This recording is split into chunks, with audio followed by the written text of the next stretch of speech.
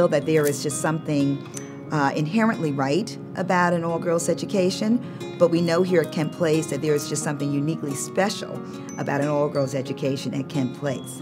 One of the wonderful things about an education here is that girls not only have an equal opportunity, but they have every opportunity to be whomever they want to be, and we do everything very deliberately and intentionally to bring out the best in them. The first 10 years of life are the years in which your brain grows the most. So when you're really looking at someone who's 5 years old coming into kindergarten, half of that has transpired.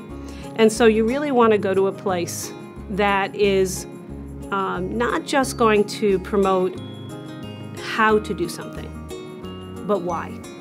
And all the underpinnings, all the conceptual underpinnings, and how they're all connected and related.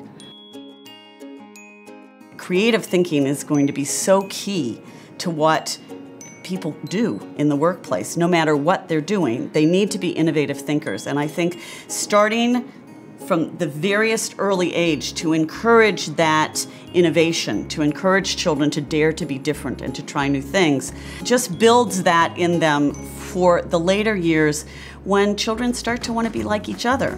In middle school and upper school, if they have a firm foundation, they're going to go into that situation knowing, no, it's okay for me to have my own voice.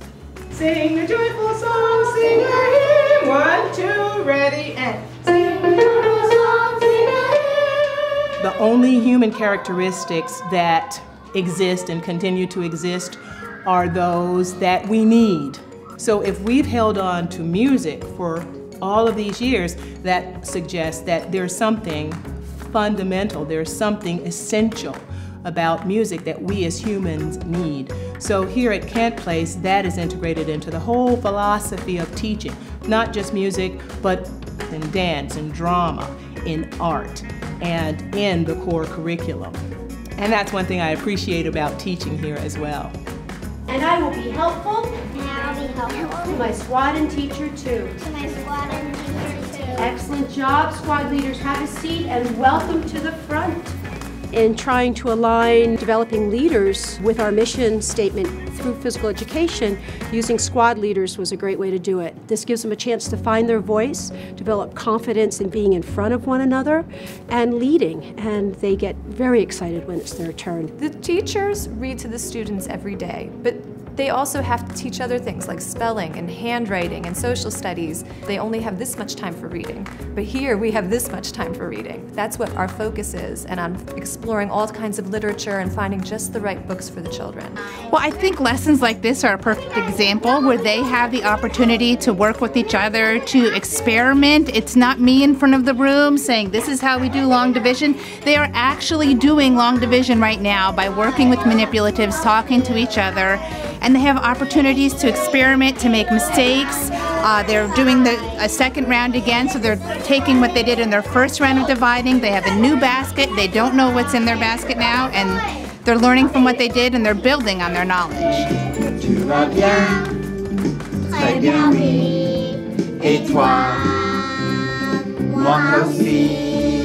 Brain research shows us that children are primed at that age to speak any language, whether it's their first language or whether it's a second language. And because of the long sequence of study, starting at age 3 for some of these girls, they're really able to achieve high levels of proficiency, going way beyond the AP level, taking level 5 or level 6 at the upper school level. They're outside constantly. We walk across campus to go to the field house. We walk across campus to go to the theater, to go to the cafeteria. They also have recess outside. They just have so many opportunities to move. Movement is so important in transitioning and just getting your brain ready for the next activity. And Kent Place makes that so natural. I think my overall goal is for them to love science, to love questioning, to not be afraid of getting their hands dirty, or I want them to feel, I'm a scientist, I have thoughts in my head, I have questions. That's what science is. It's questioning the world around you. And I want them to always look, I always use your science eye, look around you, what do you think? And again, it's always them making the thinking first, and then actually doing it, carrying out the experiment. And I love it.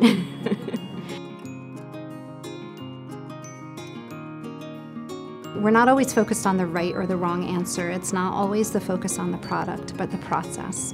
How are we arriving at our conclusions? How are we taking in the strategies of other students? And children who are willing to take those chances, who are willing to experiment, willing to go outside their comfort zones are the children who really thrive here because they know that they will have the support and the guidance of their teachers to help them learn something new or to learn a new skill or come to a realization that they hadn't been aware of before.